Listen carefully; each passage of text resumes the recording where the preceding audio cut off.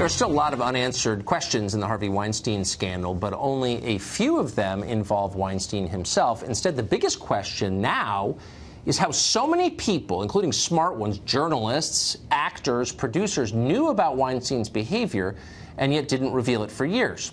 Sharon Waxman is the founder of The Wrap, but before that, she was at the New York Times as a reporter, and she was ready to expose Weinstein's deeds 13 years ago, and yet editors scuttled her story.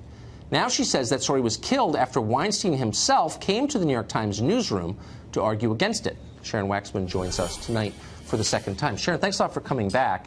I'm glad you came because I think this is one of the most interesting stories. Not that the New York Times is, I mean, they in the end revealed it. They're not solely at fault here, but it's kind of a window into how this story didn't come out earlier, and you were at the center of it. What do you know now that you didn't know when last we talked about why your story didn't run? Well, I had heard at the time that Harvey had come to the newsroom, and I said that in the post that I originally wrote, which basically called out the fact that the New York Times was, to my mind, kind of self-congratulating in saying nobody else in the media was going to reveal this until we did, and that was what propelled me to say, hey guys, actually we did try to get this story in the paper 13 years ago, and what ended up appearing in print was really way diminished and didn't have context and didn't really make any sense. And what my understanding is that Harvey Weinstein went to war to get this not to appear in the New York Times, which is of course what he does.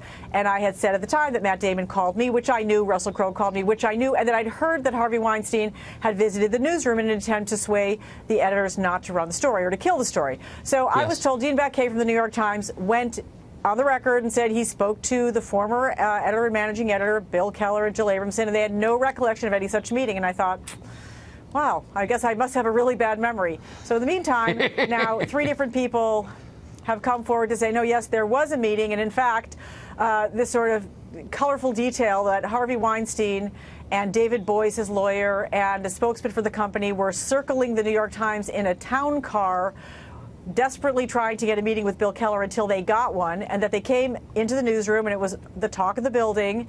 And I don't know what the conversation was, but obviously they were not exchanging recipes. So again, let me be clear. That doesn't mean that they swayed Bill Keller, the editor at the time. But again, it's just my pointing out the New York Times doesn't like anyone to call them out on things. I get that. But it is true that that meeting happened, that both Bill Keller and Jill Abramson said they have no recollection ever occurred. The meeting did occur. There was severe pressure. And all I know is that my story appeared without any reference to women or sexual anything at all. That's unbelievable. By the way, we should say, in case our viewers missed it, the New York Times did attack you personally after you noted that your original story had been altered to take out all the interesting stuff. Do you think it's plausible, rhetorical question here, that you could forget a meeting with David Boies and Harvey Weinstein in your own newsroom? That's an interesting question. Well, what Bill Keller came back and said to me was somewhat equivocal. He said, I do remember that there was a meeting with Harvey Weinstein and David Boies, but I think it was about a different story in 2007. So I came back to him and I said, no, Bill, that may well be that you had that meeting, but what I'm asking about is specifically this meeting in 2004 in the fall. 3 people remember it, including my former editor.